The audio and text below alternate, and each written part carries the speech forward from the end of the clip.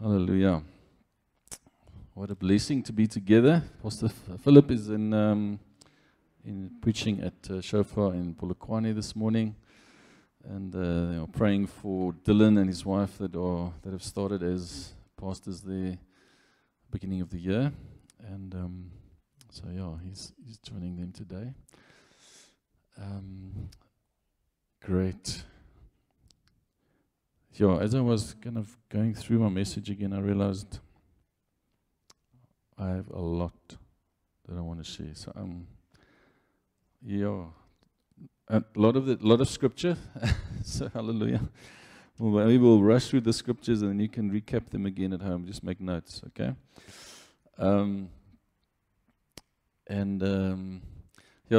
when was it? Last night or the night before? Emily and she was reading about Jesus calming the storm. And then we had a chat about it. And I said to her, so what did you learn? And she said that we don't have to be afraid if Jesus is with us. And I said, so what are the things that sometimes make you worried or afraid? You know, stuff you have to ask a 7-year-old from time to time. And you never know what's going to come out. So, so she says, sometimes when Daddy is working at church late at night, then she gets worried.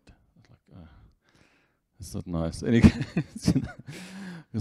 that's unfortunately one of the things about ministry. Sometimes you work late at night. So we chatted about it, but it was so cool for her that she could put these things together. That Jesus, just the way that he calms the storm, just the way that he is there in the boat with the disciples, even though they are worried, they were scared that something bad was going to happen, and we had a great chat about that.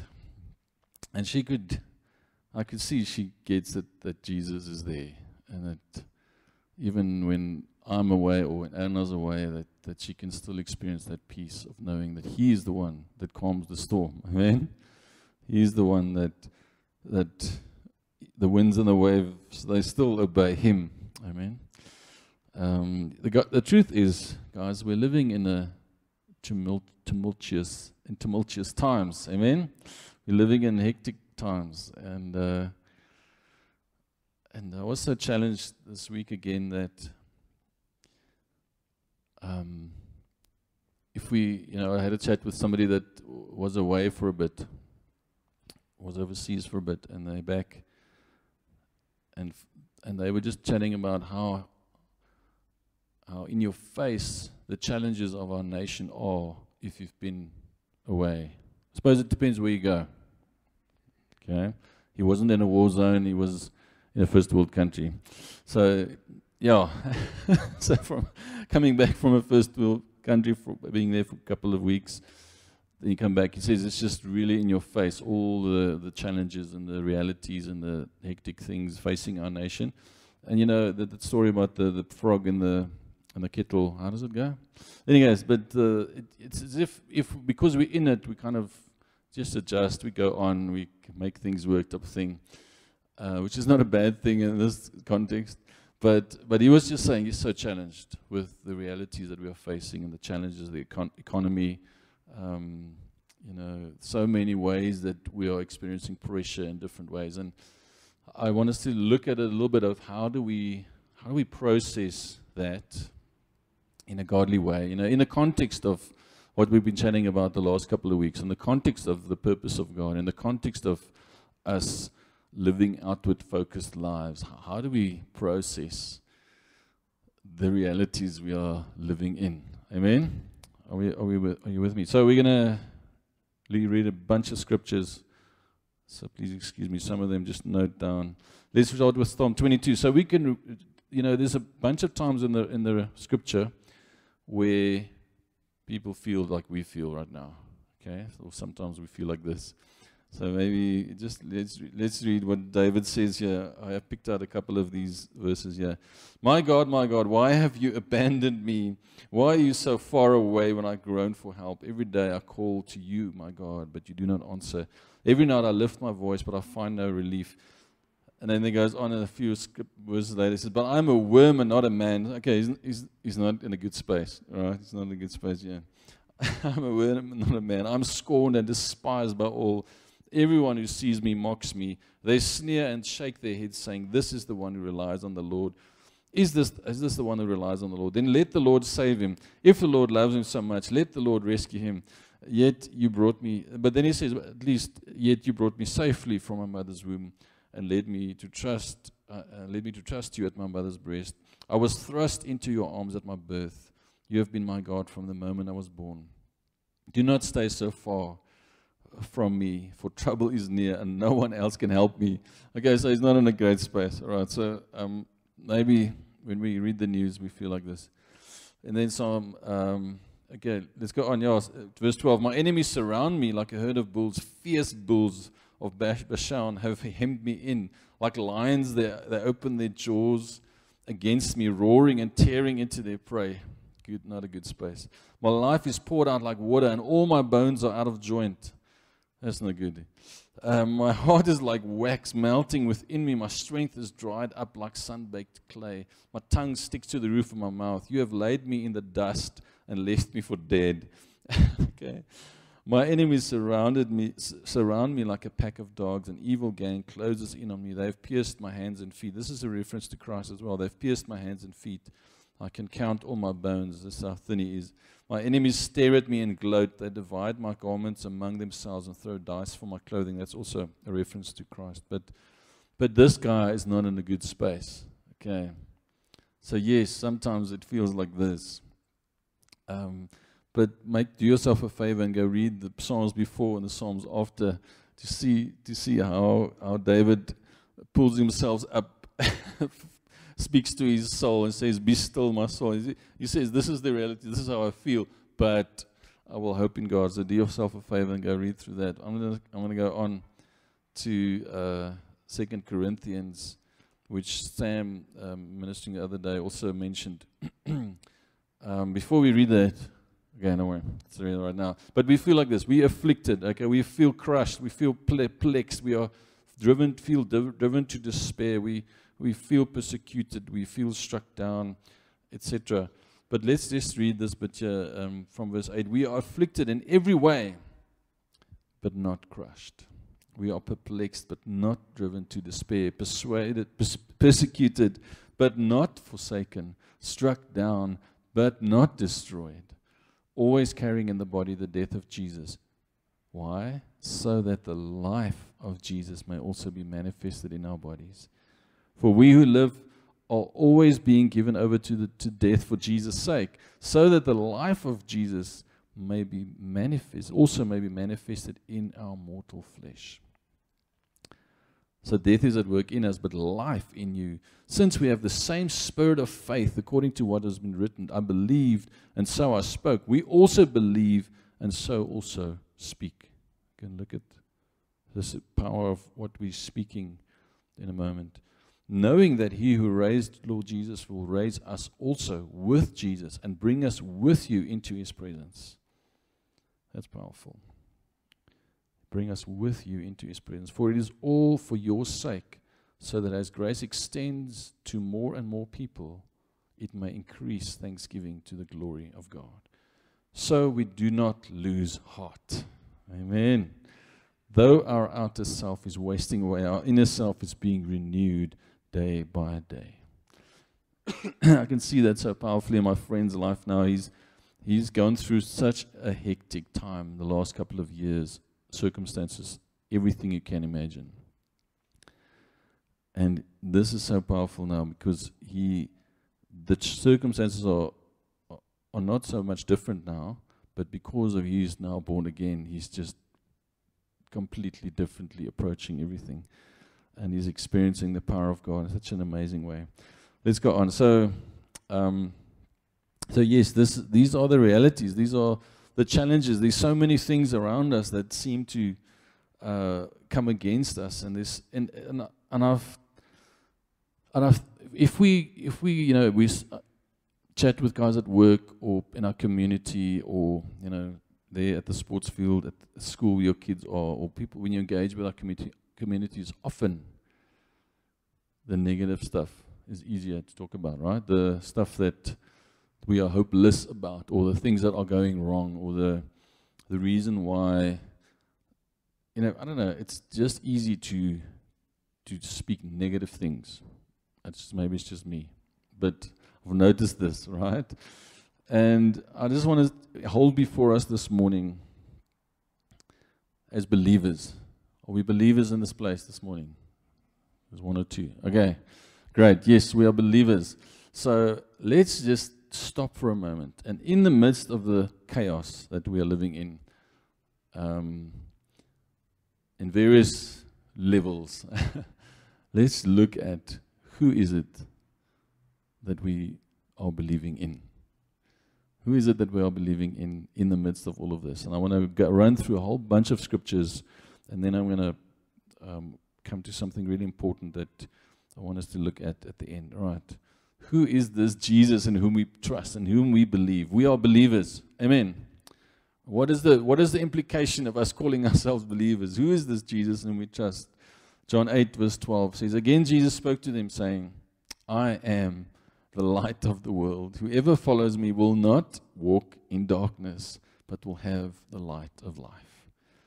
And when it feels like we are walking in darkness, in more than ways than one, and when it feels, this is so crucial that we realize that the one we are following is the light. Amen. We will not be in darkness. We will not be in despair. We will not be walking in that negativity if we are following Him.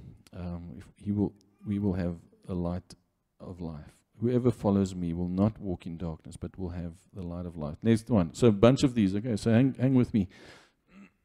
Psalm 62. He alone is my rock and my salvation, my fortress where I will never be shaken. He alone is my rock and my salvation. There's not a lot of other things that we can rely on. Amen?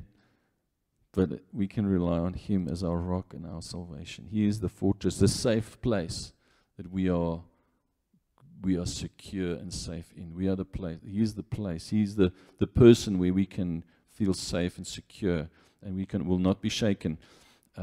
You'll catch where I'm going so just go through all of these with me. Psalm 28 verse 7. The Lord is my strength and my shield. In Him my heart trusts, and I am helped. My heart exalts, and with my song I give thanks to Him. Amen. 2 Corinthians 12. 3 times I pleaded with the Lord about this, that it should leave me. So he's talking about this challenges, these afflictions coming against him. But he said to me, my grace is sufficient for you, for my power is made perfect in weakness. Therefore I will boast all the more gladly of my weaknesses, so that the power of Christ may rest upon me. For the sake of Christ, then, I'm content with weaknesses, insults, hardships, persecutions, and calamities. For when I am weak, then I am strong. Okay, let's just recap. What is he content with? Paul. Content, that's a big word, guys. Being content with where we are. He says, I am therefore, for the sake of Christ, then, not for my sake, for the sake of Christ, then, I am content with weaknesses, content with insults. That doesn't make any sense. How can you be content with people insulting you? I'm content with weaknesses, I'm content with insults, I'm content with hardships, I'm content with persecutions and calamities. That's a sermon all on its own. Tick.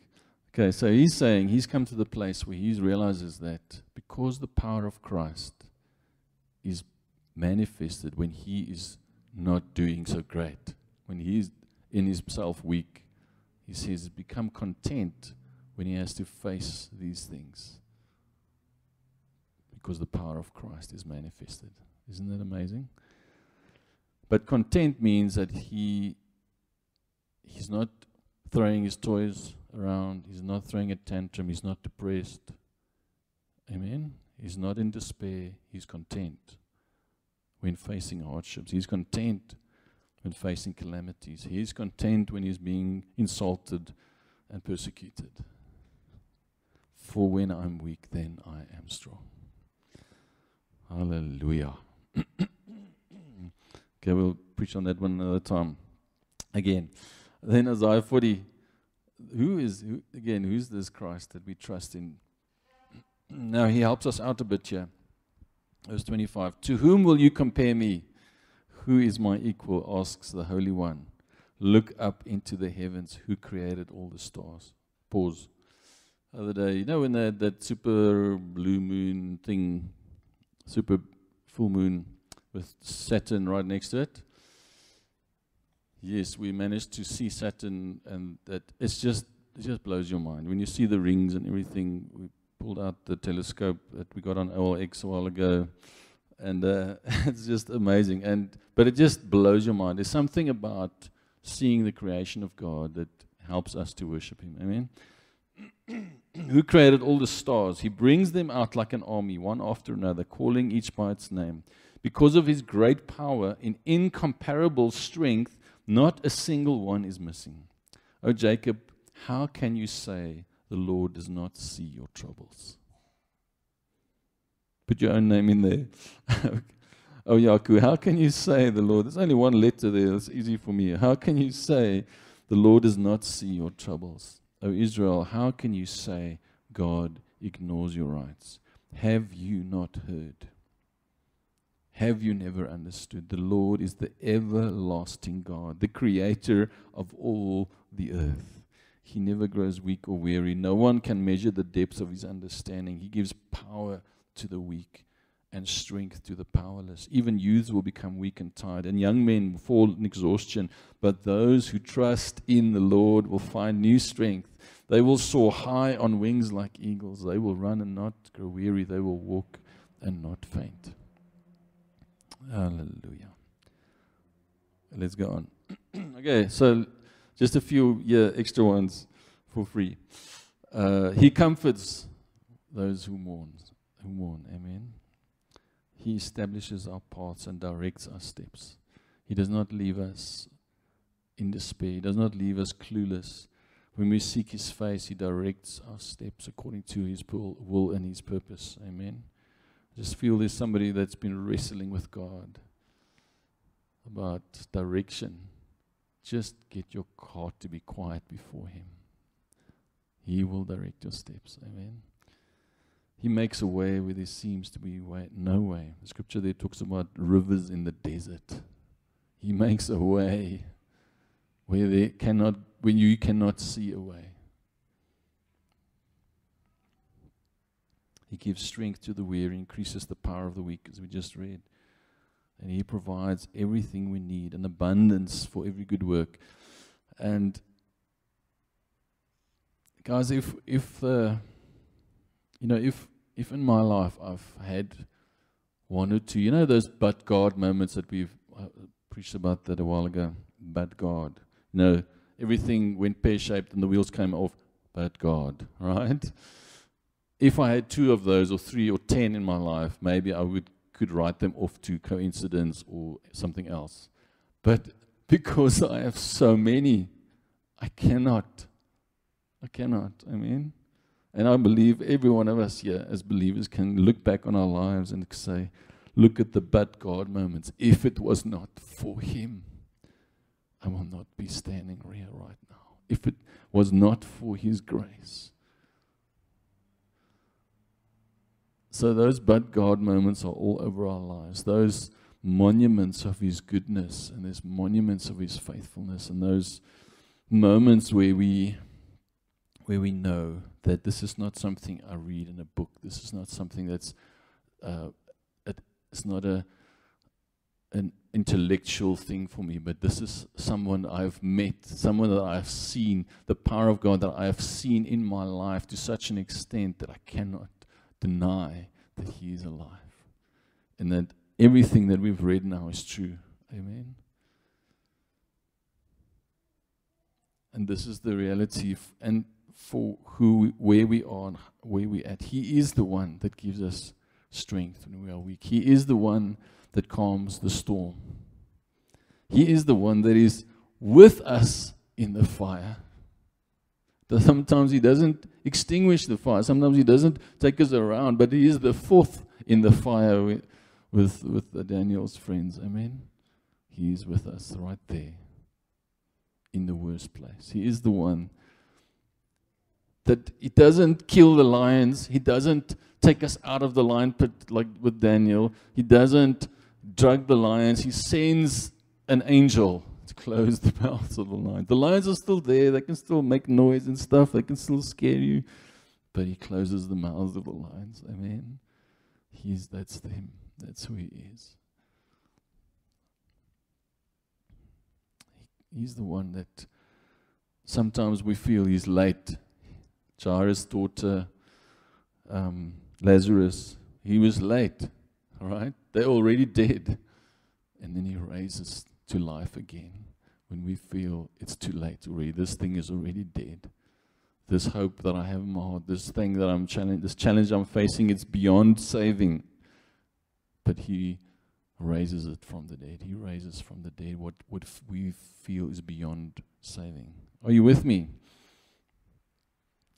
And now the point I want to get to is, a conversation that I had a couple of times the last few months and years. You chat to somebody, maybe a believer that's at a parent at our school where our kids are, maybe someone in congregation. You talk about the stuff that we face. We talk about difficulties in life and marriage and work and stuff. And then we say to each other, this is so hectic. How is it possible to face all these things if you're not a believer? You've had that conversation. You wrestle through these things and you're hanging on by a thread. By the grace of God, you're still alive. And you ask yourself this question, how would this have been possible without God in my life? Amen. Are you with me? Can you relate? You think, how do people do this if they do not have the power of Christ in them? How is it possible? And I have the answer for you this morning. It's not possible. It's impossible. That is why the suicide rates are where they are. Amen. That is why divorce rates are numbers that are where they are.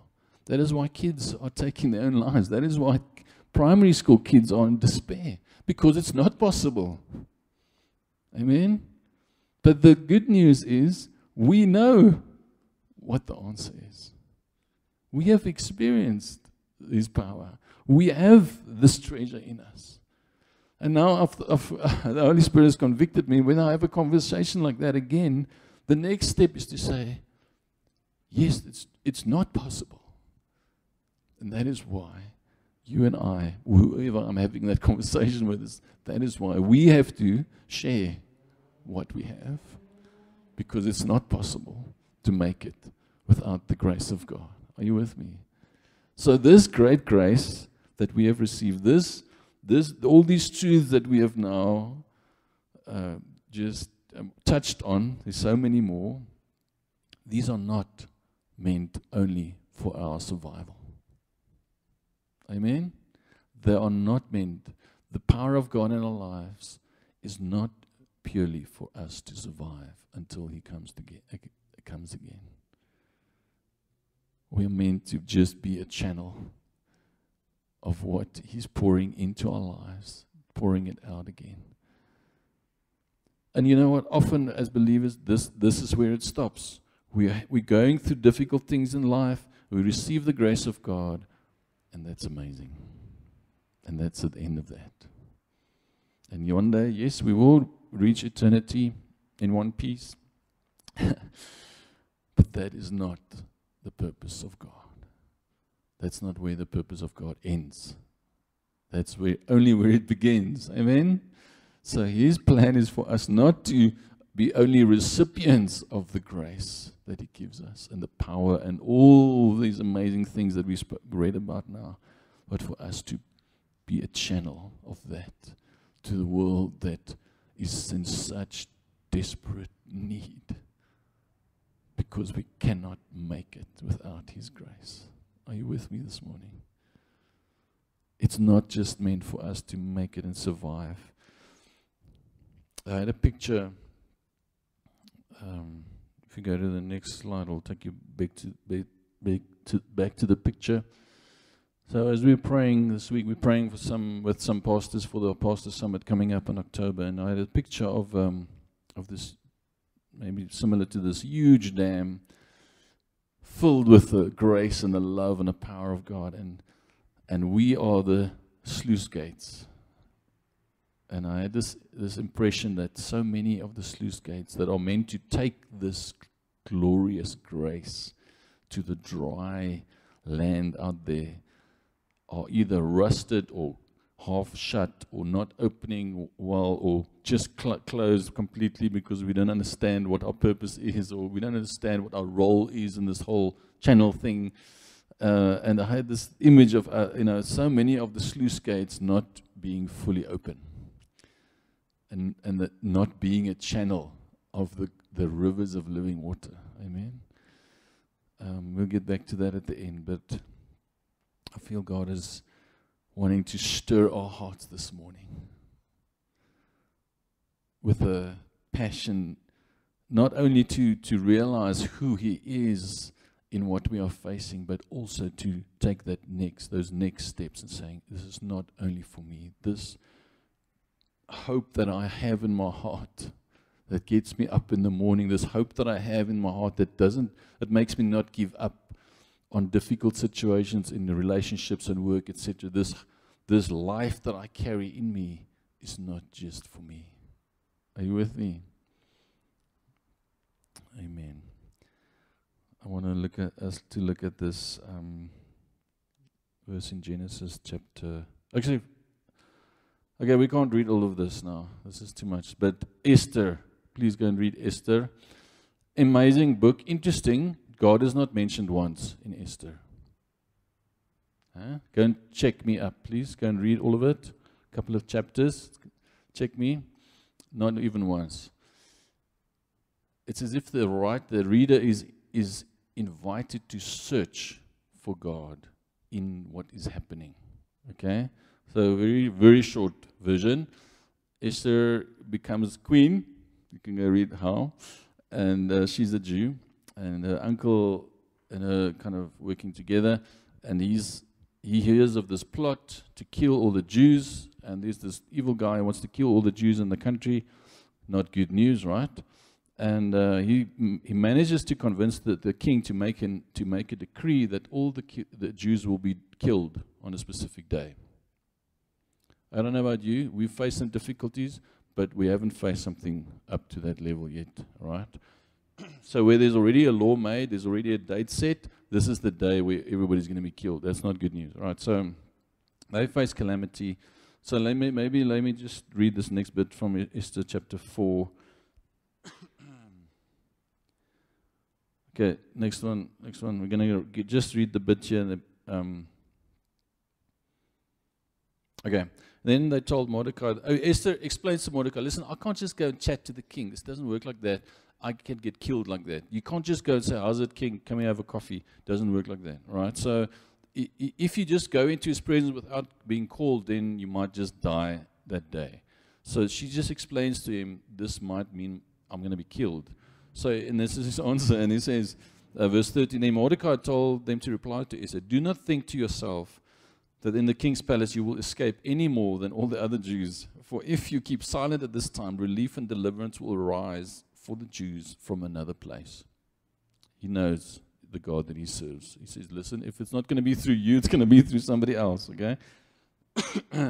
But you and your father's house will perish. And who knows whether you have not come to the kingdom for such a time as this. Then Esther told them to reply to Mordecai, go, gather all the Jews to be found in Susa, and hold a fast on my behalf. Do not eat or drink for 3 days, night or day. At least she's gathering the troops to cover her in prayer. Okay, good call. And I and my young women will also fast as you do. Then I will go to the king, though it is against the law, and if I perish, I perish. Mordecai then went away and did everything as Esther had ordered him. So she came to be content with this is the reality of the situation. God is faithful.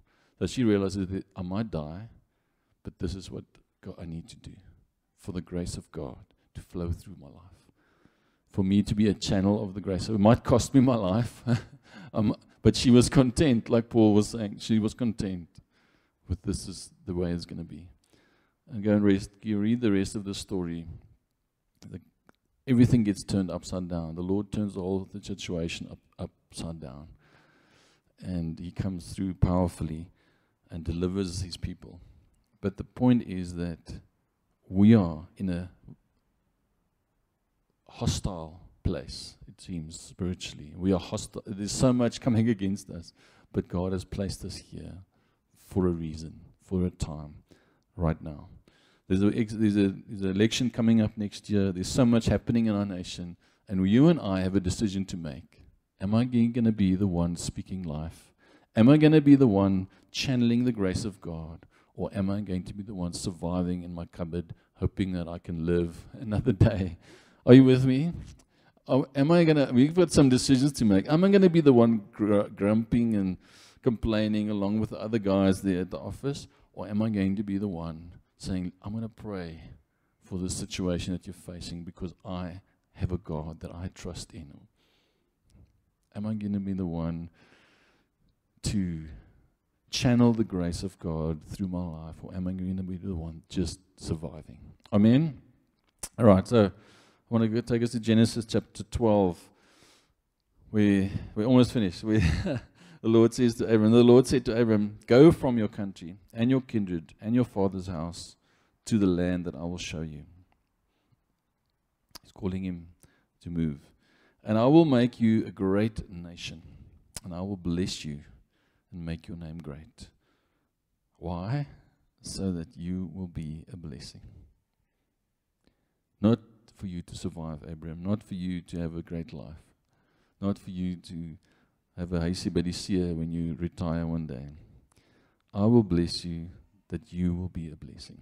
I will bless you.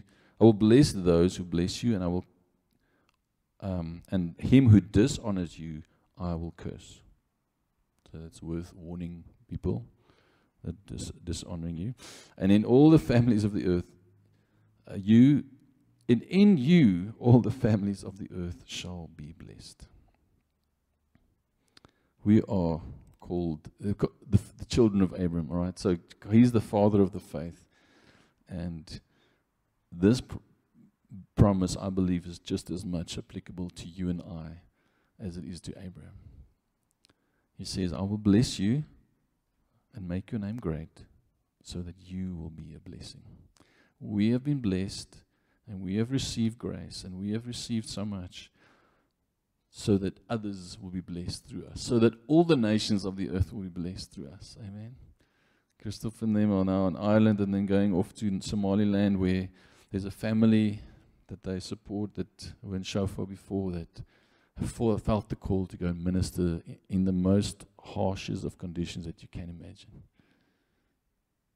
But they have caught something of this, that we have been blessed so that we can be a blessing. I'm not saying all run to Somaliland, I'm not saying that, but ask this question: why have I been blessed?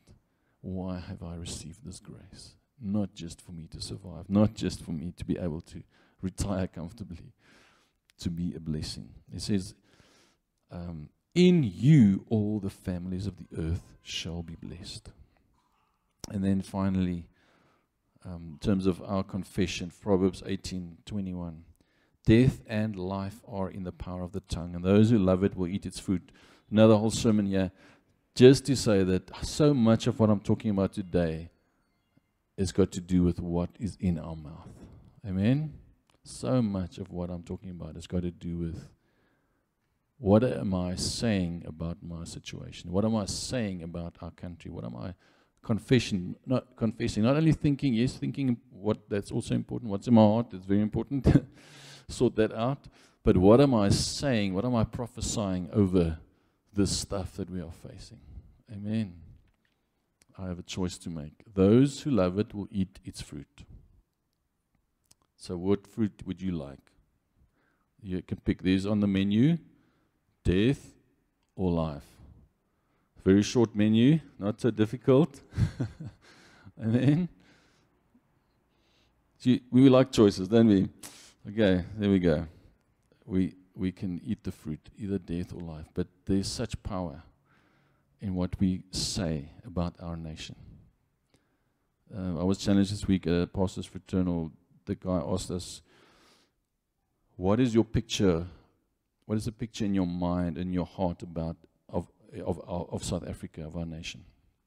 And I thought for a bit, and I realized that since that time where the Lord called us to cycle around our nation, that's many years ago now.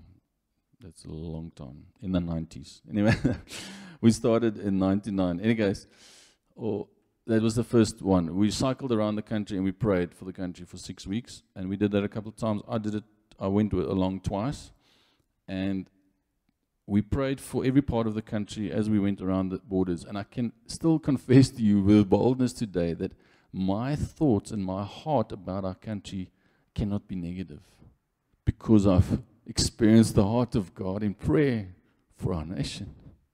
Yes, sometimes I also get discouraged. Don't get me wrong. But then I think of what God has said. I think of what He had us pray, and then suddenly my spirit cannot be negative, because the power of the word and the purpose that He has spoken over our nation. Amen?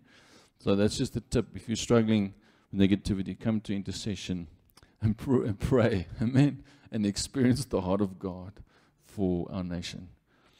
And then lastly, there's 2 Corinthians. We read it earlier, but I just want to add verse 7. We have this treasure, this grace, this glory, this power, and all of this that we've spoken about now. We have this treasure in jars of clay, in earthen vessels, to show that the surpassing power of all of this that we have received belongs to God and not to us. We are afflicted in every way. It goes on, crushed, not crushed, perplexed, not driven to despair, persecuted, not forsaken, struck down, not destroyed, always carrying in the body the death of Jesus, so that the life of Jesus may also be manifested in our bodies. So all of this that we've been speaking about now, we have it in earthen vessels, broken, cracked, not perfect, so that the power of God may be clearly not seen to be not of us. I mean, that this power that we have, this grace that we have, this glory that's in our lives, this peace that we have. Have you had that, people asking you, how is it that you are still so peaceful while stuff is going so wrong in your life? It's such a great moment to say, you know what, yes, things are going wrong, but there's somebody with me in the boat that I need to introduce to you. We have this treasure in us, and it's not for us only. Amen? So as I was praying, so I had this image, like I said, about the sluice gates, and I felt there's a couple of key things that are obstructing the sluice gates. Okay, one of them is the survival mode that I've been talking about. And to be honest, guys, this is the default. If we're not very deliberately living differently, this is default for us as humans, human beings, is that we go towards how can I survive, okay? So let's make peace with that, but please don't stay there, okay? It may be the default, but that just means I have to choose every day. I'm not going to go in survival mode. I'm going to live, and I'm going to let this glory flow through my life in every conversation and everything that I do, in the way that I plan for where I'm going, in the way my family plans. We're going to not go into the survival thing. We're going to live that the glory of God may manifest through us. Amen? As a church family, same thing. We're not going to live to survive and just make it. We're going to go all out for the glory of God. So that's the first thing, is to acknowledge if there's a bit of this survival mode that is entered, that is taken root in our hearts. Amen? Secondly, fear is real, guys. How can I give something? How can I pour out something if I myself feel like I don't have enough? That's the basic fear that we struggle with on a very deep level, not only in terms of substance, in terms of physical provision and finances and stuff like that, but also spiritually. How can I encourage somebody if I myself, I don't feel so encouraged like David earlier, I don't feel so, I feel like a worm maybe today. How can I encourage somebody? Amen? Isn't that something we wrestle with? You know, I was telling the guys last week at Encounter, okay, almost finished, about one of the first times that the Lord showed me this, is I was sitting here, not far here in Limit Road, after a day, I was first year engineering, long day in class, 7:30 to 4:30, solid classes, and we had something over lunch as well. So I didn't even eat, I was hungry, almost hangry. Any case, and I was sitting there with my broekie, my little sandwich, and I was just ready to enjoy this. I was waiting for my sister to pick me up, and it's a very simple, very silly example, but it just spoke to me so powerfully as a young believer. And the Lord said to me, give this broekie, give this sandwich to this person next to you there at the bus stop who clearly needed it much more than I did. And that was hard for me, because I was in such a need myself. Are you with me? So I was already going like this because of low blood sugar, you know, and looking forward to sorting out the situation. And that is the crisis we face so often. I need this thing. I cannot give it because I need it for myself. My own family, we have needs. I cannot give my time because I need it for myself. Okay? That's not a bad thing. It's just reality. But the kingdom works differently. And it was such a simple thing, and the Holy Spirit said, give it to the person. And then I said, okay, give it my broekie, and I gave my broekie, okay? A few minutes later, my sister arrived and picked me up, and she had just visited some family friends, and they were having pancakes, and they sent a bunch of pancakes for me. Hallelujah. The point is, this is such a crucial part of the fear that we face every day. I don't have sufficient for myself, so I'm hanging on for dear life. So that's fear-based. That's fear-based because it says, God, I can't let go of this because I'm not sure when the next provision will come, whether it be encouragement or physical provision or finance, whatever. Amen? That's why we struggle. But I want to release just power and faith over us as a church family this morning, that we would operate differently, that we would live with open hands. And then when God tells us to give or to encourage or to share or to bless or to serve, that we would do it with open hearts, knowing that the pancakes are already on the way. Amen? That when I was giving that little sandwich, the blessing, the pancakes were already in the car on the way. Are you with me? And then along with that, there's another one, there's apathy, and a place where when we're so focused on this stuff that I am facing, that we struggle to lift our head. He's the lifter of our heads. And that apathy and that self-focusedness is also part of the default. Amen.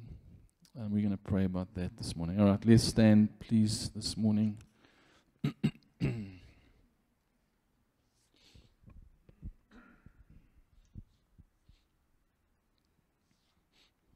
So guys, this is not about condemnation. I'm preaching at myself just as much as I'm preaching at anybody else. But I'm challenged this morning that what God has poured out through the death of His Son and through the power of His Spirit, the treasure that we have received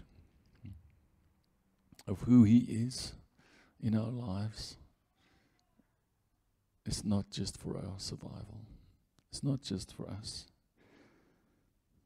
And I'm not only talking about hope for eternity, because yes, that is important. That's what we've been talking about. How do we share Jesus with people? How do we share Christ? How do we share the love of Christ in a way that will bring souls into the kingdom? I mean, that's part of it, and that's part of what I'm saying this morning. But not only for eternity, but also for right now. Yes, hope for eternity. That's the first and most important one, salvation. But the hope and the glory and the provision that God has for us is for right now, just as much as it is for eternity. It looks a little bit different maybe sometimes. So I'm talking about making a decision to recognize what's the stuff that's making my sluice gate not open. Why is it rusted closed? What are the blockages? Is it fear? Is it survival mode? Is it apathy? What is it?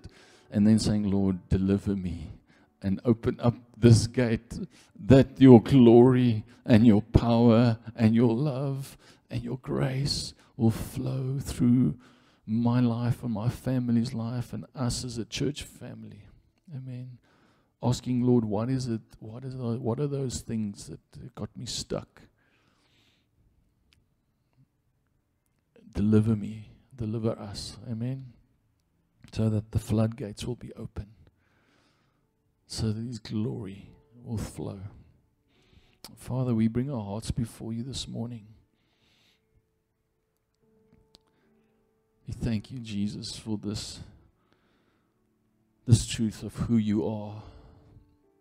All these truths that we read this morning, your glory, your power, your strength made perfect, your comfort, your provision, your peace. You are the Prince of Peace, God. You are the one that calms the storms.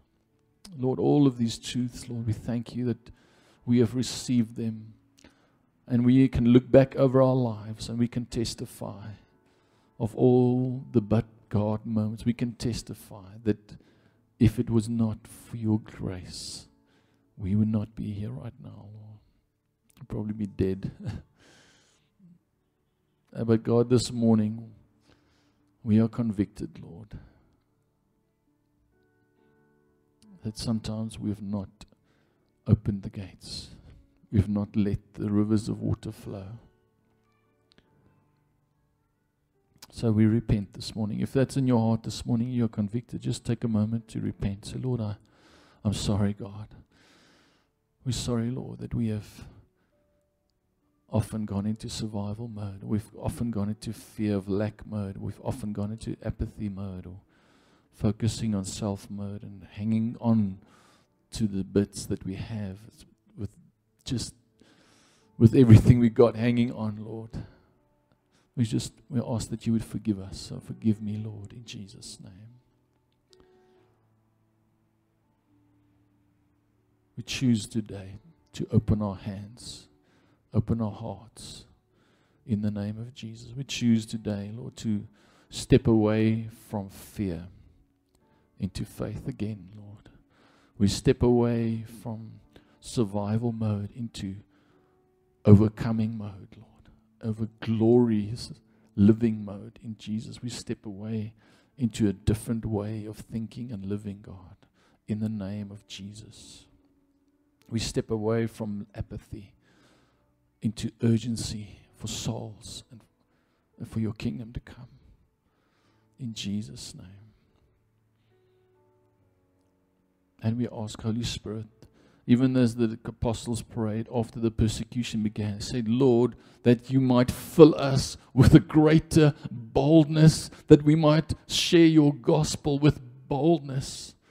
They didn't say, Lord, that you would save us from persecution. They said, Lord, fill us with greater boldness. And this morning we boldly come and we say, God, by your Spirit, fill us with great boldness, Lord. In the name of Jesus, fill us with your Spirit afresh and anew this morning.